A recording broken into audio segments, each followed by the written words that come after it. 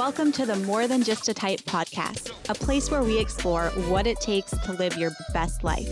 I'm your host, Taja Cato, expert in type 1 diabetes and fat loss, entrepreneur, and lover of all things fitness and personal development. Each week, we'll bring you a tangible tool, tip, or insight that'll inspire you and empower you to take action, achieve your goals, and live your best life.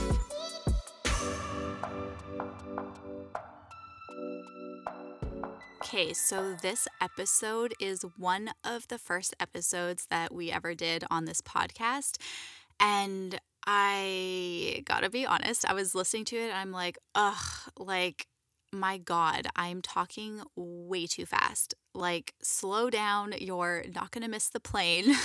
It's just, yeah. Anyways, I don't know about you, but it's like when you are looking back at I don't know, maybe an old photo or maybe something that you said or wrote or whatever. It's like, you're just like, why? Why is it like that? Like, it's painful.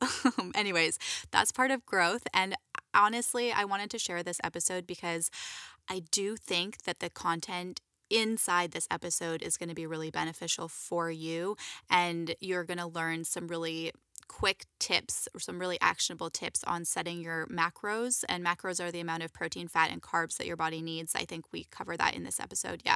So anyways, I just wanted to say that because I apologize that I'm talking a mile a minute, but maybe you can slow it down a little bit on your end. I don't know. Anyways, you're going to get some really good takeaways from this episode. So I really hope that it is helpful to you. And if it is, if you enjoy this episode, then please do take a second to rate and review this podcast. You can do so by scrolling down on your device, tap the stars to rate the podcast, and then just click to leave me a quick review. Let me know what you enjoyed most about this episode or what you're enjoying most about listening to this podcast. Thank you for your support. I've been getting asked a lot lately about what supplements I take to stay healthy and keep my immune system strong. I know we're in a weird period right now where your immune system is just really important. I know so many people are taking vitamin D and just really taking all of these supplements to help support their immune system through this crazy time. So I wanted to quickly share with you the supplements that I take. And honestly, I don't take that many. So I do take a high quality multivitamin. I take vitamin D. I take vitamin C. And sometimes I supplement with a protein powder. And that's my top core. I mean, sometimes I'll take other supplements, but that's what you will find on my counter all the time. That is what I can't go without.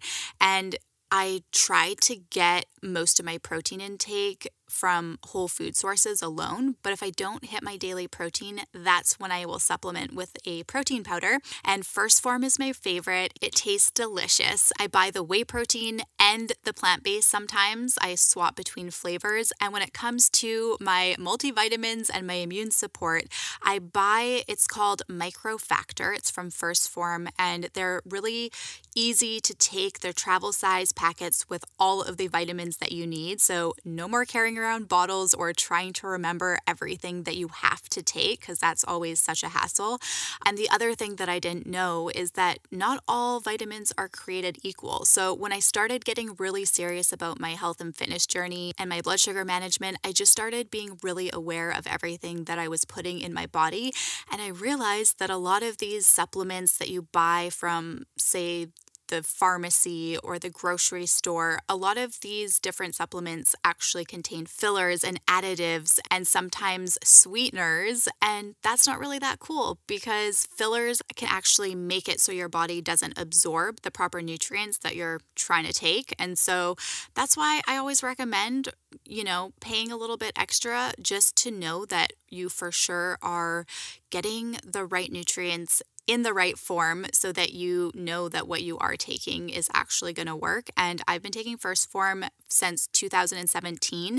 I love their products. I'm obsessed. I normally don't talk about products that often because I'm really picky, but this is one that if you are looking at different supplements or you feel like you need a protein powder to hit your protein targets every day, then definitely check out First Form. And if you use my link, you do get free shipping on all of their products and activewear and anything on their website. So I am affiliated with them. And when you use my special link, I get a commission so that I can buy more of the products that I love and share them with you.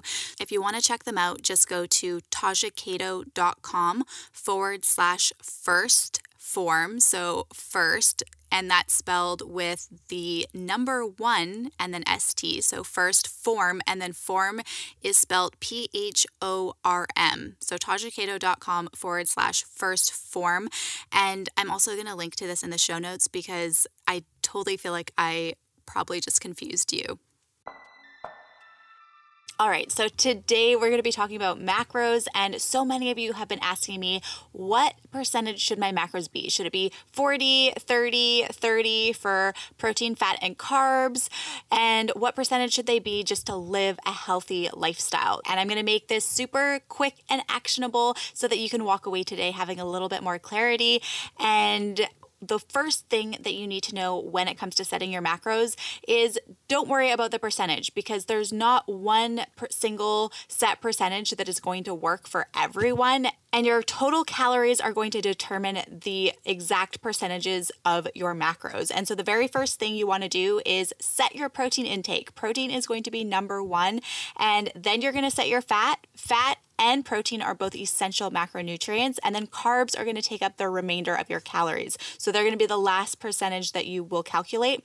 And so for your protein intake, you want to make sure that in order to live a healthy lifestyle, say you want to maintain your weight, that you set your protein in an adequate amount. So protein is generally set between 0.7 to 1.2 grams per pound of body weight, and the higher range is really for those who are quite a bit leaner and are trying to lose fat. And so for a healthy individual who's exercising regularly, you generally wouldn't want to consume any less than 0.7 grams per pound of body weight. And then for fat intake, it's important that you're consuming a minimum amount of fat every single day, which is set at 0.25 grams per pound of body weight. And this is to keep your hormones balanced. So once you have these two macros calculated, then the remainder of your calories are going to come from your carbs. And this is why you don't really want to look at it so much in terms of percentages right off the bat, because you want to make sure that you're calculating your macros in grams, and then this amount will equal the amount of percentage that your body needs individually. So an example of this would look like if you are 128 pounds and your required calories in order to maintain your current weight to live a healthy lifestyle is, let's say, 1,800 calories per day. So say you set your protein at 0.8 grams per pound of body weight, that would be about 100 to 115 grams of protein per day. So that would be around 25% of your total calories. And then with your minimum amount of fat required for your body, which is 0.25 grams per pound of body weight, that is 32 grams of fat per day. But let's say you enjoy eating more fatty foods and you want to set that a little bit higher. So we'd go with, say, 70 grams of fat per day. So that would equal around 35% of your total calories in fat you'd be consuming. And then the remainder of your calories would be coming from your carbs. So carbs are not an essential macronutrient. So in this case, your carbs would be set at 40% of your total calories. And so this is just an example, but it's important that you are setting your fat and your protein intake first, and then making sure that you have enough carbs to fuel your workouts and keep your blood sugar stable. So that's going to be the most important thing. And I hope this quick tip episode gave you a little bit more clarity and a little bit more confidence when it comes to setting your macros. And if you have questions about macros that maybe weren't answered on this episode, don't hesitate to reach out. I am here. I'm an open book and I would love to answer your questions. You can send me a DM on Instagram at tajakato. I love you and I will talk to you very soon. Thanks for tuning in. Bye for now.